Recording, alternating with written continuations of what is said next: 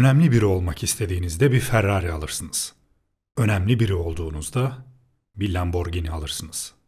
Büyük bir Lamborghini koleksiyoncusu olan Frank Sinatra tarafından söylenmiş bir söz. Frank Sinatra kim peki? Tam ismi Francis Albert Sinatra, Amerikalı bir şarkıcı, oyuncu, yönetmen ve yapımcı. Şöyle bir hızlıca Shockvoice video evrenine girdiğimizde onun aynı zamanda Neden Selfie Çekiyoruz videomdaki ilk selfie fotoğrafını çeken kişilerden biri olduğunu da görüyoruz. Evet bayanlar baylar, ayrımcılık yapmak gibi olmasın ama bu video özelinde daha çok baylar. Çünkü bu hikaye süper spor otomobillerin ikonik isimlerinden biri olan bir efsanenin, Lamborghini'nin hikayesi.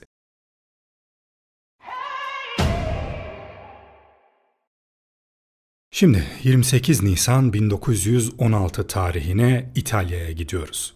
Kendi adını taşıyan ve şık, yüksek performanslı otomobilleriyle tanınan şirketin kurucusu Ferruccio Lamborghini burada doğdu.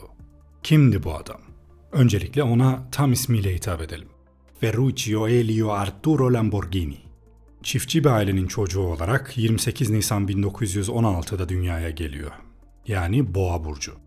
Mekaniklere olan ilgisi erken yaşlarda başlıyor ve bununla ilgili bir şeyler yapmak istediğine karar veriyor. Sonra başlıyor babasının traktörü üzerinde çalışmaya. Gel zaman git zaman nihayetinde Bolonya'da bir teknik okula girmeyi başarıyor. Fakat kendisi bir savaş dönemi çocuğu olduğu için 2. Dünya Savaşı sırasında İtalyan Hava Kuvvetleri'ne katılıyor ve nakliye bölümünde görev alıyor. 1944'ten sonra İngiliz askeri kuvvetlerinde savaş esiri oluyor ve onu motor bölümünde çalıştırıyorlar. Bu şekilde Ferruccio sınırlı parça tedarikiyle bile arabaları yolda tutma konusunda ilk elden deneyim kazanıyor. Düşünün yani bir savaş atmosferindesiniz, düşman kuvvetlerinde esirsiniz ve motorlardan sorumlusunuz. Böyle bir atmosferde kazanılan deneyim başka hiçbir yerde kazanılamaz herhalde. Savaştan sonra memleketine dönüyor ve eski savaş fazlası malzemeleri yerel çiftçiler için çok ihtiyaç duyulan traktörlere dönüştürmeye başlıyor. Yani Lamborghini işe traktörle küçük bir garajda başlıyor ama iş gerçekten başarılı oluyor ve kısa süre sonra daha büyük bir yere taşınmaları gerekiyor.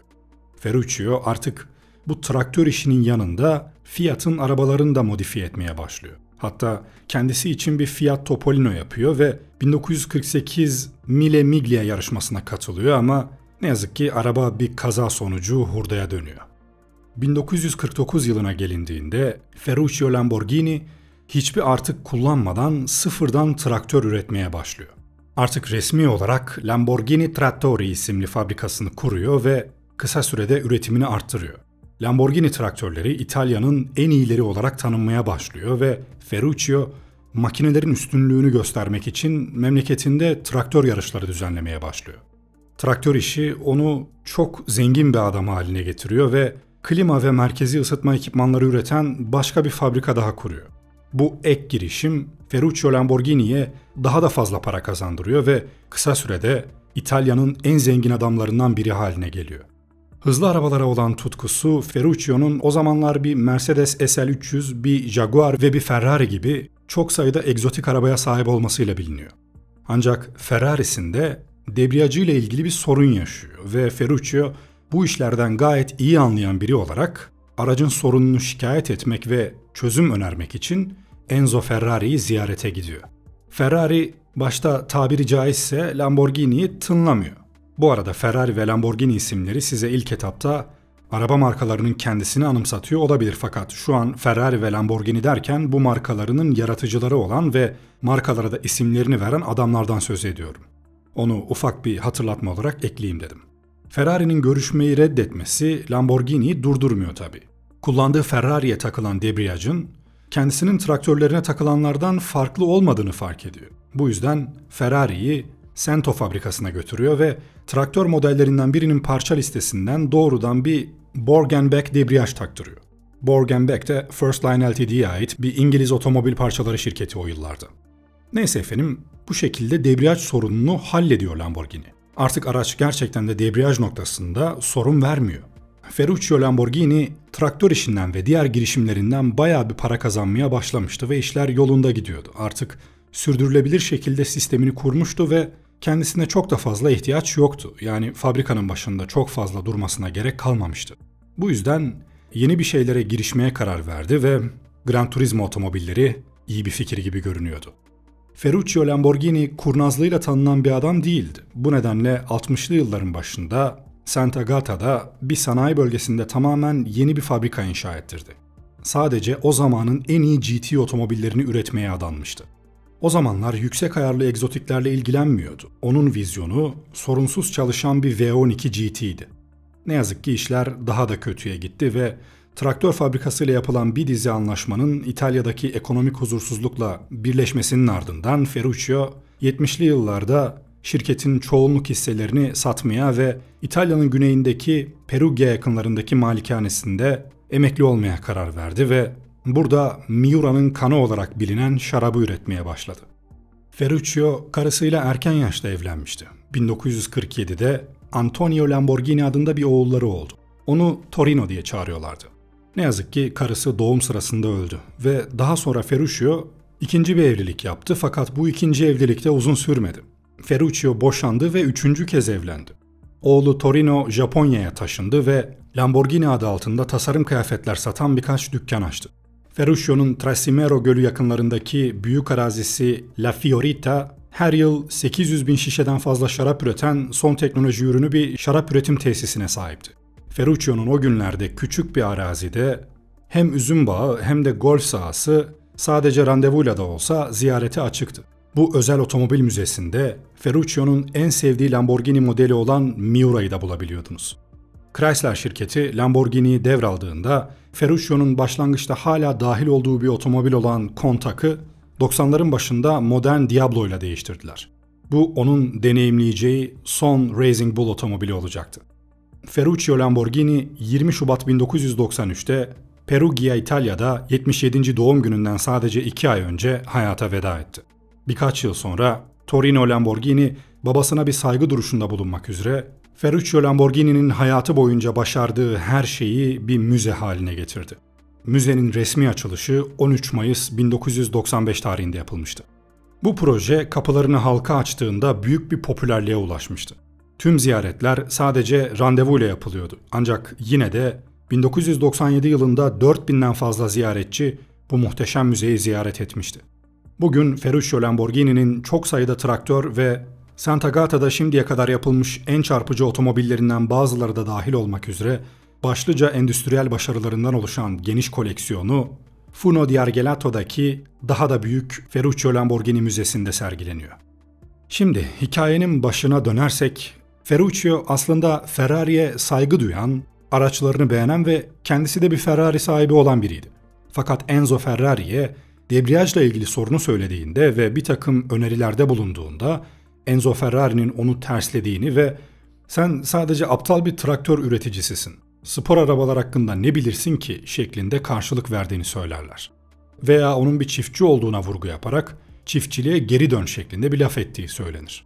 Bunlar belki doğrudur, belki bir mittir. Fakat her halükarda hoş karşılanmadığı aşikar.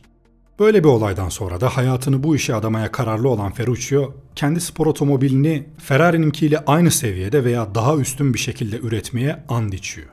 Çoğu insan başlarda bunu hayalperest ve komik buluyor. Fakat Lamborghini bunu gerçekten de başarıyor. Automobili Lamborghini resmi olarak 1963 yılında İtalya'nın Bolognese kentinde kuruldu. Aynı yılın ilerleyen günlerinde Lamborghini 350 GT, Torino Otomobil Fuarı'nda Ferrari ile yapılan görüşmelerden sadece 4 ay sonra piyasaya sürüldü. Şirket logosu için Ferruccio'nun boğa burcu olmasından dolayı bir boğa seçildi. Aynı zamanda Lamborghini araçlarının çoğu ünlü boğaların veya yetiştiricilerinin ismiyle anılacaktı. Örneğin efsane Miura modeli, ismini Endülüs'teki Ganaderia Miura'da yetişen bir İspanyol dövüşen boğası soyuna verilen isimdi. Bu Miura modeli de zaten ilk modelden birkaç yıl sonra 1966 Cenevre Uluslararası Motor Fuarı'nda tanıtılıyor ve unutulmaz bir çıkış yapıyorlar. Dünyanın ilk süper otomobili olarak bilinen Miura'yı insanlara gösteriyorlar. O dönemde bu araç son teknoloji tasarım, denge ve hız sunuyordu. Bu araç Lamborghini'ye önemli bir ün ve ilgi kazandırdı ve Şirket tarafından piyasaya sürülen sonraki araçlar için yüksek bir standart oluşturmuştu. Yani Miura gibi bir efsaneden sonra bir sonraki modeli üretmek hakikaten zordu. Fakat Lamborghini bunun altından da kalktı. Bir sonraki modeli olan Lamborghini Countach da en az Miura kadar ilgi gördü. Şık tasarımı birçok insan için yatak odası posterlerinin favorisi haline geldi. Otomobil 1980'ler boyunca çarpıcı bir imaj haline gelerek popüler kültüre girdi. Şirketin artık ikonik hale gelen yukarı doğru açılan kapılarını ortaya çıkardı. Countach'ın başarısı şirketi şöhrete kavuşturdu ve dünya çapında Ferrari ile başa baş rekabet etmesini sağladı. Ancak genç erkekler arasındaki popüler kültür dünyasında bu bir yarışma değildi. Lamborghini sonuna kadar kazanmıştı. Benim de şahsi fikrim bu yönde. Gerek o yıllarda gerekse günümüzde olsun kesinlikle bir Lamborghini tercih ederdim. Şahsen arabalarla ilgili biriyim ve çocukluğumdan beri Lamborghini her zaman en sevdiğim spor otomobil markası olmuştur. Bir gün parayı bulursam sahip olmak isteyeceğim model de bu. Murcielago SV. Daha doğrusu Murcielago Super Veloce. Neyse, konuyu dağıtmayalım. Miura, Countach gibi modeller Lamborghini tarafından onlarca yıl önce piyasaya sürülmüş araçlar olsa da Lamborghini tarafından üretilen tartışmasız en ikonik araçlar olmaya devam ediyor. Lamborghini denildiğinde insanların aklına genellikle bu araçlar gelir. Ancak spor otomobil dünyası sürekli gelişiyordu. 1980'lerin sonlarında Lamborghini rakipleri ikonik ve son teknoloji otomobiller piyasaya sürdü. Bir kez daha yenilik yapma zamanı gelmişti yani. O yüzden şirket Lamborghini Diablo'yu piyasaya sürdü. Aracın adı 1869 yılında birkaç saati süren alışılmadık bir boğa güreşine neden olan bir boğayı onurlandırmak için verilmişti. Bu araç saatte 202 mil hıza ulaşabiliyordu. Bu ferruccio Lamborghini'nin 1993 yılında vefat etmeden önce deneyimlediği son modeldi. Ancak şirket 1960'larda mükemmelliğini devam ettiremedi. Bu dönemde piyasaya sürülen araçların çoğu şirketin ikonik kalitesinden ve yenilikçi tasarımından biraz yoksundu. Ferruccio Lamborghini şirketi kurduktan sadece birkaç yıl sonra 1970'lerin başında emekliliğini benimsemeye karar vermişti. Hisselerini sattı ve günlerini üzüm bağlarında geçirmek üzere emekliye ayrıldı. Sonra şirket birkaç kez sahip değiştirdi. İlk olarak 1972 yılında bir İsviçre şirketine satıldı. Şirket 1987 yılında Chrysler tarafından satın alınmadan önce birçok kez el değiştirdi. Chrysler, Jarama ve Urako'da dahil olmak üzere birkaç başarılı otomobili piyasaya sürdü. Ancak bu başarı devam etmedi ve Chrysler şirketi 1993 yılında Endonezyalı yatırımcılara sattı. Asya mali krizi 1998'de patlak verdiğinde Volkswagen şirketi 111 milyon dolara satın aldı. Şirket Volkswagen'in elinde benim de en sevdiğim model olan Murcielago gibi önemli otomobilleri piyasaya sürdü. Murcielago modeli de ismini yine efsaneleşmiş bir boğadan alıyordu. Matadoru tarafından 27 kez bıçaklanıp yine de hayatta kalmış bir boğa. Bu arada boğaların bu şekilde saçma sapan bir oyunun kurbanı olmasını da asla onaylamıyorum. İnsanların hayvanlara zarar verdiği her türlü spordan veya eğlenceden nefret ediyorum. Neyse efendim. Lamborghini Murcielago'dan sonra 2004 yılında Gallardo modeli Lamborghini'nin en çok satan modeli oldu.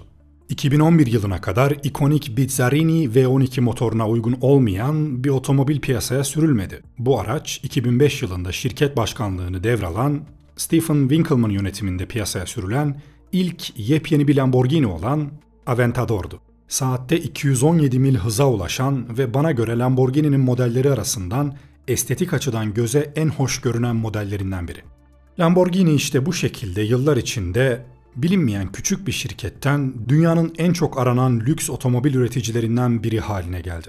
Şirket her ne kadar çok kez el değiştirmiş olsa da, birçok yenilikçi ve CEO şirketin şekillenmesinde rol oynamış olsa da, Ferruccio Lamborghini'nin misyonuna ve vizyonuna bağlı kalındı ve boğa efsanesi devam ettirildi. Yani Lamborghini'nin ruhunu muhafaza etmeyi başardılar. Sonunda Lamborghini halkın gözünde Ferrari'yi geçerek Ferrari ile olan o kader karşılaşmasında Lamborghini'ye şiirsel bir haklılık kazandırdı.